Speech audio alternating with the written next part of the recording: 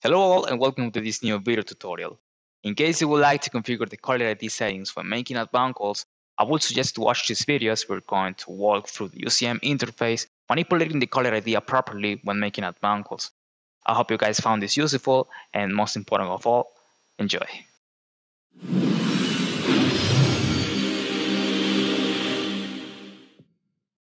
When configuring the caller ID to use when making calls, we must understand the concept behind DID and DOD. DID, or Direct Inward Dial, is a virtual number of a SIP or ISDN trunk, also known as DID number. A single trunk can have multiple DID numbers. These numbers are used for outside callers to contact specific destinations directly through a single trunk. On the other hand, DOD, or Direct Outward Dial, is a virtual number that is displayed to outside destinations when one or more extensions are linked to it and make outgoing calls. It is a way to help external destinations to identify which extensions are making calls from a company. Having understood what is DID and DOD, we must now know how to configure them and where we can do it. For DID settings, we have to configure the DID from the inbound routes, since this configuration is entirely intended for receiving calls. This configuration is carried out from the UCM web interface by logging in with administrator credentials, then we go to extension trunk, inbound routes, and from this section we will be able to add or edit inbound routes. For this configuration, it is enough to place a pattern rule. This pattern will allow us to route calls to specific destinations when the call is directed to a DID that matches this pattern. The format of the pattern can be found in its tooltip. We need to select the trunk this inbound route will be used for, and a default destination must be configured so that the call can be routed to it. These are the mandatory settings for the inbound routes to start to work. Now, for DOD, which is the main topic of this video, you should be noted that there is a priority level when configuring the caller ID for outgoing calls, and this is comprised of the extension number as the lowest. This is the caller ID shown when making calls between extensions and through pure trunks, without any other additional caller ID settings, which we will mention next. The second one is the global outbound caller ID, and this is the global caller ID that is displayed when outbound calls are made through any type of SIP trunk without additional or higher priority caller ID settings. This option can be found in PBX settings, general settings.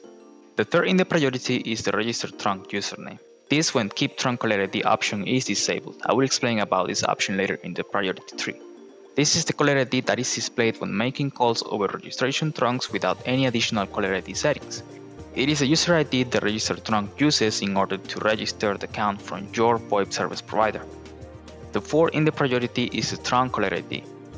This caller ID is used for outgoing calls from SIP peer trunks or digital trunks only, when no other higher privilege caller ID option is configured. The fifth in the priority is extension caller ID. You will have the ability to configure a specific caller ID for outbound calls from extensions. This will override the extension number and lower privilege caller ID rules. This configuration can be found in the basic settings of the extension. The sixth in the priority is the outbound caller ID. In order to make outbound calls, it is necessary to configure outbound routes where the outbound call destination pattern and the trunk to be used are configured. Based on this premise, we can configure a specific caller ID to be sent only when we call numbers that match this dialing pattern. This is convenient in special configurations. The seventh in the priority list is the DOD caller ID and the one this video is intended for. The DOD, as mentioned before, will help us to use one of the virtual numbers of the SIP or ISDN trunk when the selected number of extensions are linked to that virtual number.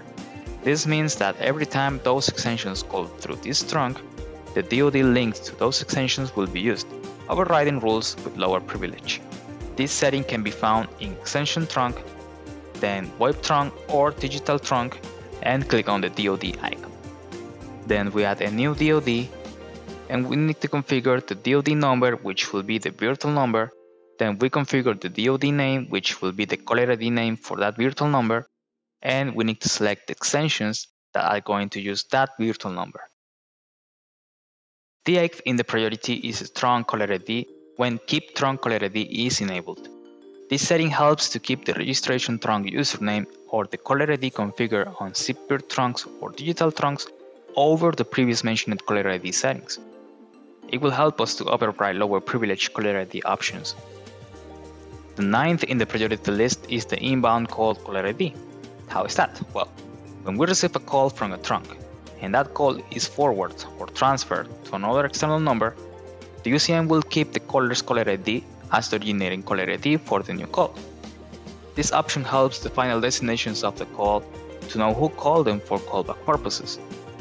This feature is available when the option Keep Original Caller ID found in the basic settings of the SIP register trunk is enabled, and the call is coming from another trunk. And the last in the priority but not the least is the From User option, only available for registered trunks. When we set up SIP registered trunks, we will have the ability to configure the username in order to register the SIP registered trunk, and the From User, which is a field that will override the username when making calls. This option helps the UCM to place a caller ID with the maximum priority. The UCM will always use this option when configured over the previous mentioned caller ID options. Good, we finally reviewed the priority tree of the caller ID settings when making outbound calls from the UCM series. All the 10 options listed correspond to a specific usage for different deployment situations. For example, the outbound caller ID allows users to always use the virtual number when they match a specific outbound route with that setting configured. Or the DOD option allows users to always use the virtual number when that SIP trunk or digital trunk has that DOD configured and linked to those extensions. And the Keep Original Caller ID allows the destinations of the call to know what is the origin of the call when that call is forwarded or transferred. If looking to troubleshoot from where could we configure a caller ID option that causes external destinations to display an invalid caller ID, please check one by one in the priority list from the highest to the lowest where could be configured and you will find it, unless the SIP service provider overrides the caller ID that UCM sends when making calls. In general, it could be possible that the SIP service provider could change, mask, or override the caller ID sent by the UCM with one that can be configurable from their SIP account options or might not be configurable at all, and that will depend on the SIP service provider side. And for that, we recommend to reach them for more indications. And this was all for today's video tutorial. I hope you guys found it useful in understanding the priority of the caller ID settings in our UCM series. And if you have any questions related to this topic, please don't hesitate to ask in the comment section, as we will try to reach you and answer properly. We'll see you next time. Bye bye.